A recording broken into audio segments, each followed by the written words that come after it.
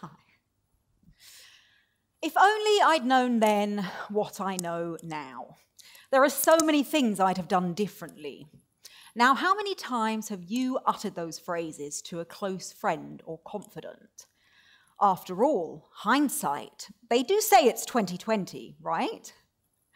It's so easy to reflect and think on how we'd have done things differently if only we'd had the knowledge and experience at the time. An old manager of mine used to say that the definition of insanity is doing the same thing over and over again in the same way and expecting a different result. I'm sure the expression is attributed to Albert Einstein, but somehow I always end up thinking of Richard Lester when I say it. Do you ever notice how certain moments and expressions have really stuck with you over the years?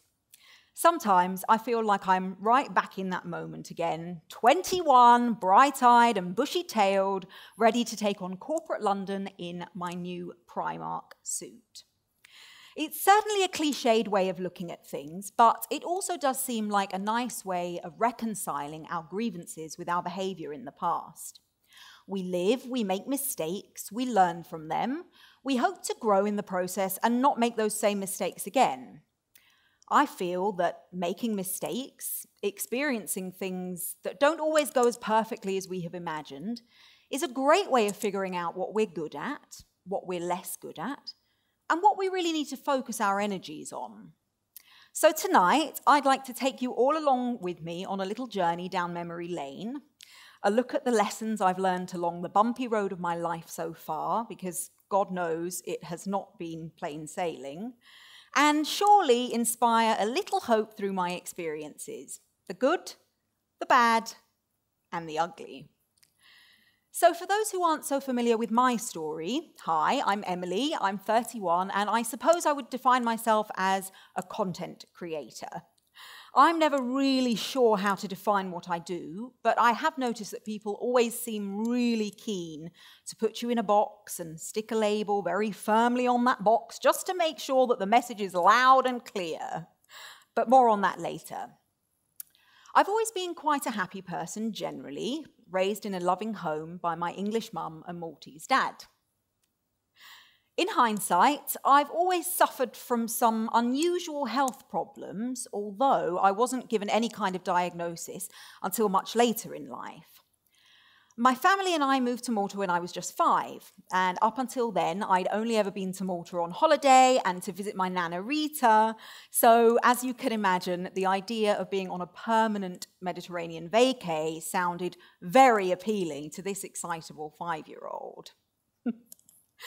Malta was a very different place back in 1995, but that's a story for another time.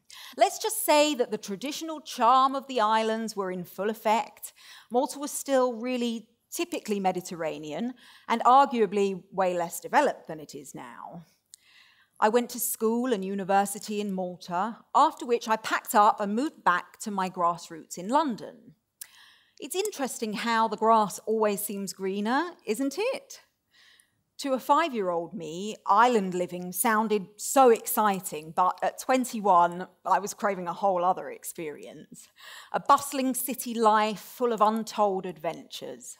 Add to that an exciting internship with a television production company, and, well, you can imagine just how grown up I felt. Everything was going along fairly smoothly, and I found myself doing quite well in the field of recruitment. Definitely not what I'd expected to end up doing, but I was pretty good at it, and I really enjoyed the work hard, play hard mantra that pretty much echoed around the streets of the city as we piled out of our offices at 8 p.m. and hit the local bars for a debaucherous evening of boozing and flirting until it was all too late to catch the tube home. To be repeated ad infinitum, so long as your numbers were hit at work the next day. The glamorous central London offices and champagne bottles on colleagues' desks displayed as trophies didn't hurt either. Needless to say, that lifestyle and pace of life really wasn't one that was very sustainable for me. I started finding that I was really struggling with a lot of pain. Stiff, sore joints, constant headaches, upset stomachs, the list goes on.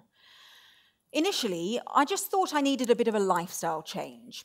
My pain was dismissed by one doctor as me just being overweight and desk-bound and needing a bit more exercise.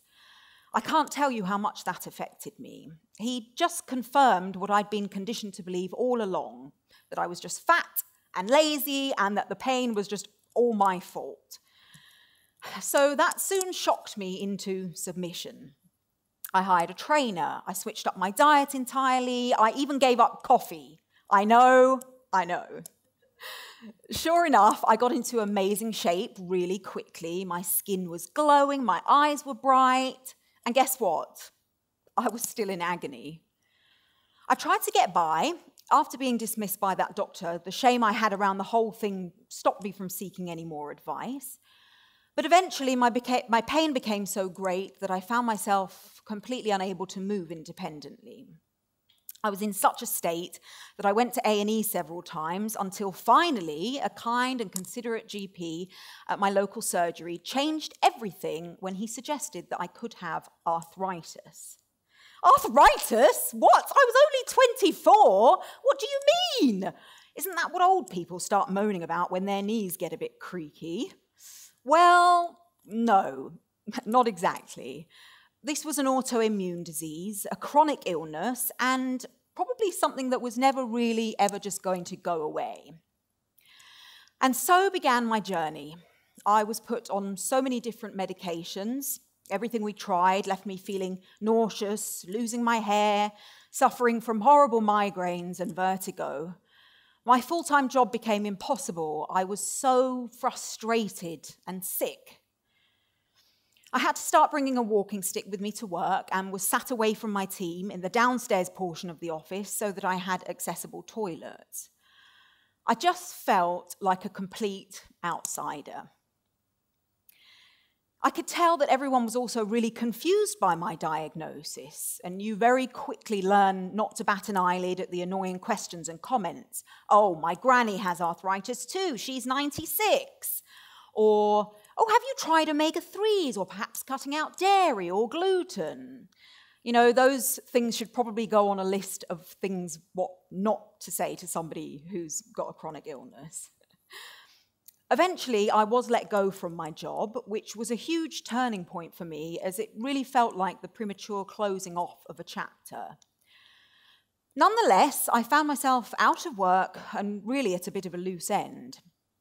So managing my illness became a full-time job for me, making sure all of my meds were stocked and taken on time, managing side effects, trying to keep up with the latest research on my condition, and if I'm being completely real, also spending an awful lot of time sobbing hot, angry, indignant tears into my pillow.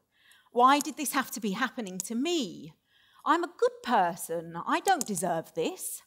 Where on earth was my life going? It took me a lot of soul-searching to come to some kind of terms with my situation. I found things to keep myself busy. I joined a free philosophy course. I started swimming at my local health club when I could manage it, and working on building my stamina so that I could handle everyday life tasks just a little bit better in spite of my condition. I learned to be a bit more gentle with myself and also found myself looking to my past for answers, thinking of all of those times that my legs were aching, put down to growing pains, and I felt I couldn't really keep up with my peers in PE classes. All of the pieces started to add up, and I could really see how my own internalized fat phobia had stopped me from getting my diagnosis sooner. In hindsight, I know I should have put my foot down and not let fear of judgment stop me from getting the proper care. But as we said earlier, you live and learn. I just about felt that I was getting somewhere with my health when I finally settled on a medication that seemed to be working for me. Thank you, modern medicine. And just as I was starting to get back into my flow, that's when my mum fell ill. My darling mum, my bestie, my biggest supporter, always cheering me on and making the world feel safe and like home on the dreariest of days. Her cancer was diagnosed and discovered in the most dramatic of ways, with her being rushed to hospital unconscious, having her head shaved and going in for an emergency 6-hour brain surgery. A trauma I'm not sure anything can really prepare you for, to be honest, and one I'm not sure I will ever truly recover from. After the initial shock discovery of her brain tumour, we were told that her cancer was sadly terminal and that she would have around 6 months to live.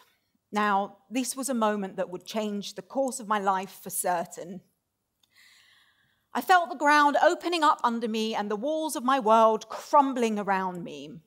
As my mum lived in Malta and was given such a short amount of time left, I swiftly packed a suitcase and was back in my childhood bedroom to look after Mum and be with her as much as possible. What I didn't know then was that her illness would actually go on to be a long, slow journey, one that required us to adjust to every phase as her health has deteriorated, and also to deal with all of the new challenges that have presented themselves along the way. It's definitely been a grueling illness, and I'm sure that many of you who've experienced cancer in a loved one can relate. A couple of years into caring for my mum, and the days were dreary. Cancer is exhausting, and I felt like I was aging in double time and that I was just missing out on so much life. I was itching for something new to pour my energies into, and I decided to finally just actually get started with an Instagram page, which is something that I'd been thinking about for years. I'd been following some really inspiring people online and finding some happiness in the uplifting stories that I came across. So, without really knowing what I was doing, I took some blurry mirror selfies, copied some hashtags from some popular posts I'd seen on other creators' pages, and well, that was it. My internet persona was born. I've since gone on to grow my brand and to make this my full-time gig, one that's given me so many interesting and fulfilling opportunities, like speaking at this event tonight. I mentioned earlier about putting people in boxes, and this is so true of social media as well. There's such a desire for us to narrow down what we do, but I've never really been a fan of pigeonholing personally, and I promised myself that I would only ever talk about things that were important to me without sugarcoating things, be it disability awareness, plus-size fashion, grief, self-care, to restaurant reviews and lifestyle tips. One thing that my past has taught me is that being your most authentic self is a huge life hack that can really set you apart from others. As they say, there is only one you, and that is your power. I don't know if you ever really can come to terms with the diagnosis of a chronic illness or with the loss of a loved one, but I think that one of the secrets to living a happy life is to see each of these experiences as molding you into the best version of yourself. Learning to go with the flow and realizing that you can only control what you can control. And when you feel like the world is ending and it actually doesn't, well, that's when you know that you can get through anything. Thank you for coming to my TED Talk.